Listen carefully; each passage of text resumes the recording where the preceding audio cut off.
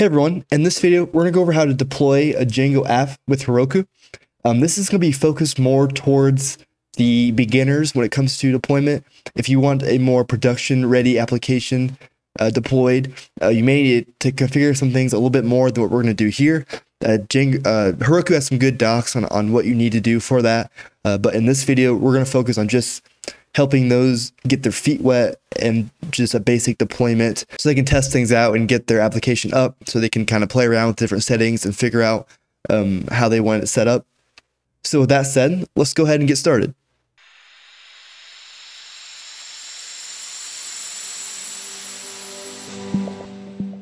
First things first, you need to go ahead and create an account. So I'm at Heroku.com already. I'm already signed in. If you have not already created an account, make sure you create one and log in. Once that's all done, you should be set up right here. First things we'll do is we'll go and create a new app. So I'll do create a new app right here. I'll give it a name. I'll just call it LS Django Deploy. And we'll go ahead and create that app. And then now that once we have an app created, it will take us to this page right here. And there's different ways to deploy with Heroku. We're going to focus on this first tab here that should be selected by default. And we need to install a few things before we can actually use this. First thing we'll need to install is Git. So if you've not used Git or you don't have it installed, you can go ahead and just search Git.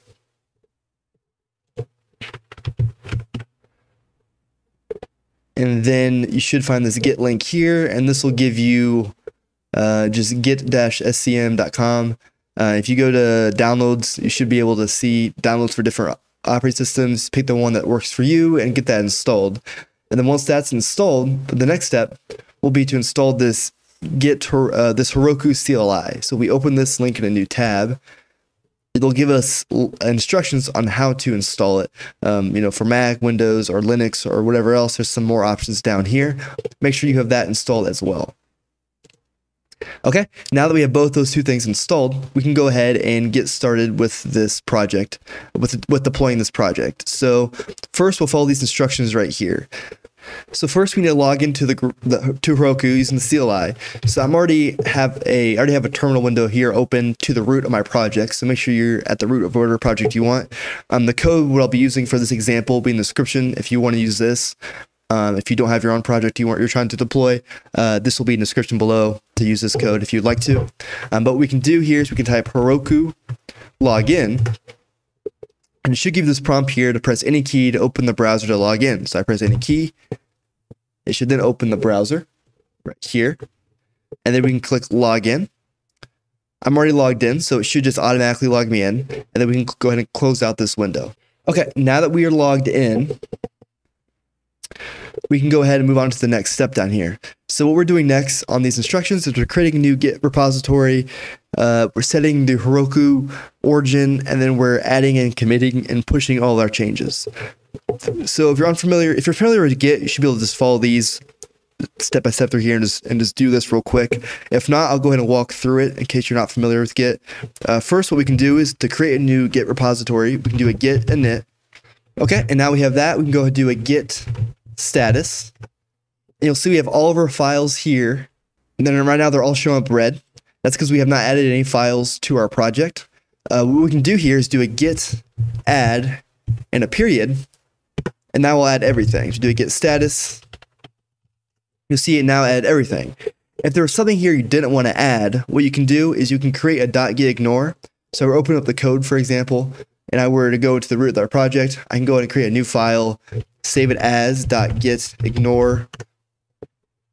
And we can put anything, any folder here or anything else that we wanted to ignore in our commit, that can all go here. But to keep this as basic as possible, I'm not going to go ahead and do that here. So I'm going to go and just delete this. But if you like to do that, that is an option there to make sure you only commit what you want to commit. But now with all of our files added, we can go ahead and create a git commit. So we do a git commit -m, and then in quotes, we'll pass in a message for this commit. We'll call this one just first commit. You can put anything you want here, and then press enter, and that will create a new commit. We do a git status now. There we go. you'll see that there's no red files showing up and that there's nothing to commit and our working tree is clean. So we now have all of our files in that commit. Okay, and now that we have all of our files committed, we can go ahead and push this to Heroku master, the master branch on Heroku. But we can't do that yet because we've not told our Git repository where that's at, which is where this line right here comes into play. So we can go ahead and copy this line, Git Heroku Git remote -a, and then the name of our app. We go ahead and just copy that, come back here, do a Control-Shift-V, enter, and then you'll see it now added the remote Heroku to this repository. Now I can go ahead and do a git push Heroku master. And this will not work, but we'll see what it fails here in a second. So at the bottom here, you'll see it's in red saying it failed to push some refs to Heroku. Let's see why it failed. So looking at this, it said no default language could be detected for this app. If we look at the Django docs, see here if I can find that. Okay, so if you go to devcenter.heroku.com/article/deploying Python, you'll see some information on how to set up a Python or Django app with Heroku. And down here you'll see expected files for Python. Heroku automatically identifies your app as a Python app if any of the following files are present in the root directory. Requirements.txt, setup.py, or a pip file. So we need one of these files in the root of our project so Heroku knows that this is a Python project. So I'm going to go and create a requirements.txt file for this. So I already have a virtual environment running with all my dependencies installed for this project. If you have a Django project, you should have that already. And so if you already have that, what you can do is you can run pip freeze a greater than sign and then requirements.txt. And what that will do, if we look in our project here, you'll see now we have this requirements.txt file. And this has everything installed that we installed in our project. So make sure you have that in the root of the file. Now that error message should go away. If I come back here and I run git push Heroku master again, oh, I forgot to add that change. So let's do a git status, and you'll see we have requirements.txt. We'll do a git add requirements.txt, git commit -m added requirements.txt. Okay, now we'll do a git push Heroku master again.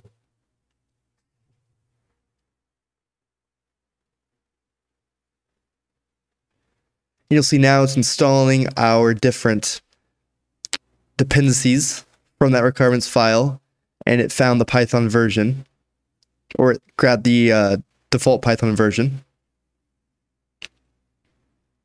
Okay, and that one deployed just fine. You may be running into an issue where this click static command does not run correctly, and it has some error and errors out right there. If you're getting that, this is how you'll fix that. What you'll do is you'll need to install another package. In the Django Heroku docs, it gives you this Django Heroku Python package. This seems to not be maintained anymore, and it doesn't work really anymore. I've ran into a lot of issues trying to get this to work. If you want to try using this, you can, but a better option will be use a different package called Django-on-Heroku. And right here, this is it on the Python package website here. You can do pip install Django-on-Heroku. So we're going to go ahead and run that to install this package.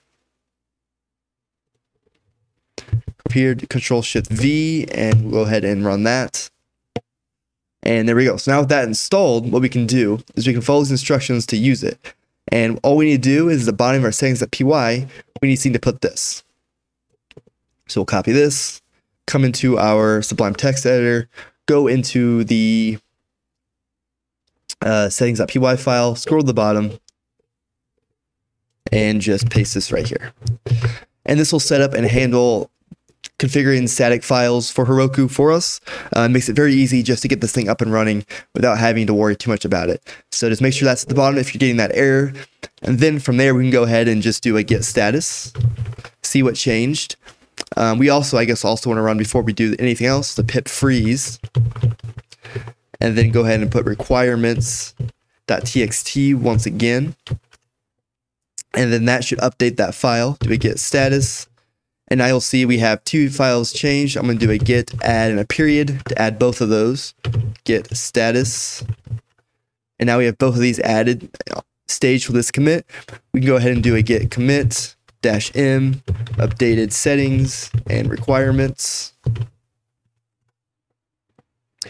And then with those changes done, we can go ahead and run our git push Heroku master again.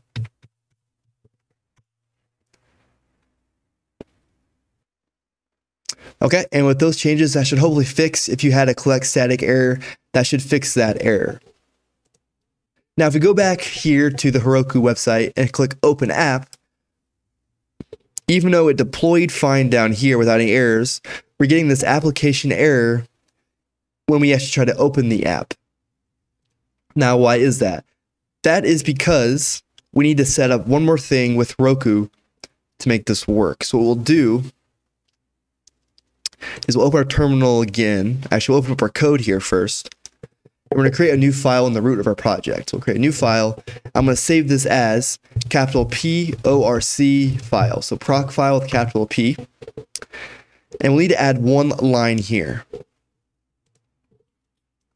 If we go ahead and search configure Django for Heroku, you should find this configuring Django as for Heroku documentation here. And you'll see for Heroku web applications, they require a proc file. And so that's what we just created. And this file is used to declare applications, processes, types, and entry points. For Django, we need to use Unicorn, and we need to go ahead and put this line in our proc file. So go and copy this. Come back into this file here and paste this here. Now, honestly, we don't want it to say my project. We want it to be the name of our project. So in our case, we have this project called music. So we look inside our music folder here. We have a WSGI file. So our file for this project will be music.wsgi. Now, you probably don't have Unicorn installed. So what we need to do there is go ahead and install that. And this documentation has a line here of how to install it. So we'll go ahead and just copy this. Come back here, and we'll go and just paste that there and install it. I should already have that installed, so it's not going to do anything for me.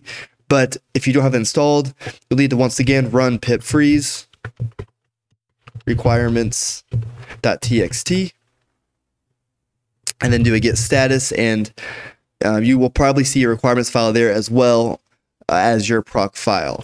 Go ahead and add both of those. So we'll do a git add period, git commit -m updated proc file, and maybe requirements if you update that as well. And then we do a git status. Looks like everything's good. Git push Heroku master. Okay, and it might take a few minutes, but it should finish. And you should see proc file declares types web with that new type added. Now, if we come back to our application here and we try opening that up again, you see it does now run and open our application, but we're getting these Django errors now. Now, this is kind of a weird looking error. You can see the catalog artist does not exist. It's giving us this programming error. This is looking like a SQL error. And the reason for that is because we've not set our database up yet. And so to do that, we can run a few commands in Heroku.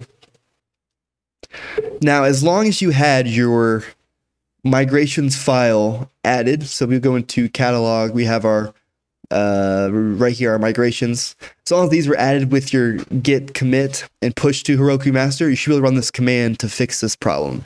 So normally in Django, we type Python 3 manage.py migrate to migrate our changes to our database. We're going to do the same thing here.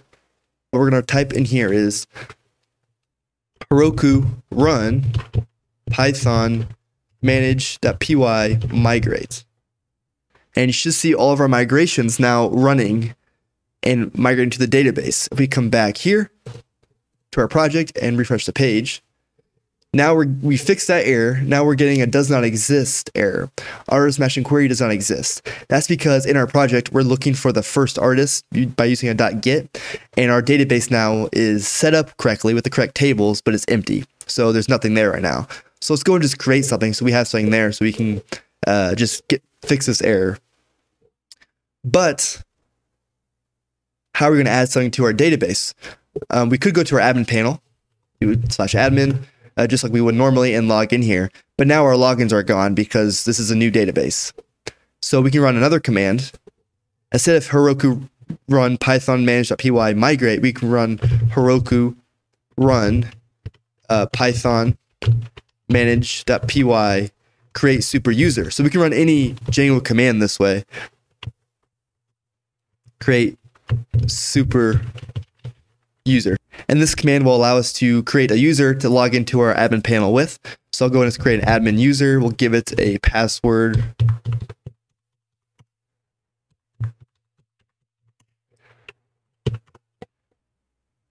There we go. Once it's created, now that it's finished, we should be able to come here, refresh the page. Now we should be able to log in. There we go. So now if I go into artists, we see it's empty here. Let's go and create a new artist, and we'll just do test artist at example.com test. That should be fine. We'll save that. Okay, now let's come back here, open up our app again, and there we go. So now our app is loading and our application is working fine.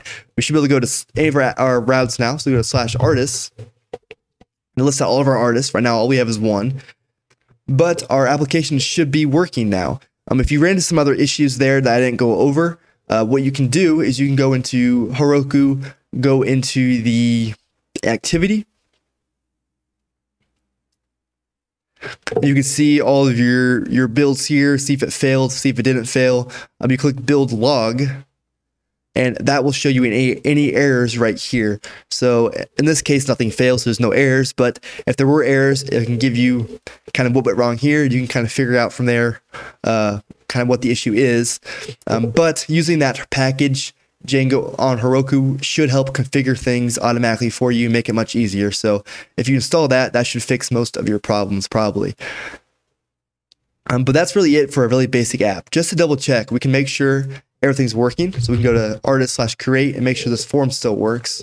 I'll do test artist 2, test artist 2 at example.com, test artist 2. And we'll go and choose a profile picture. I'll just pick an old thumbnail and we'll hit submit. Okay. And now we'll go back to our admin panel.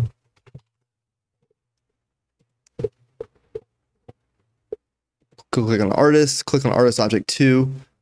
And you'll see here all of our data is saved, and it did correctly save our profile picture. So we can correctly save all of our data, including any static files. So everything should be working now. And that's all it really takes to get a really basic project up on Heroku. It's pretty easy to do.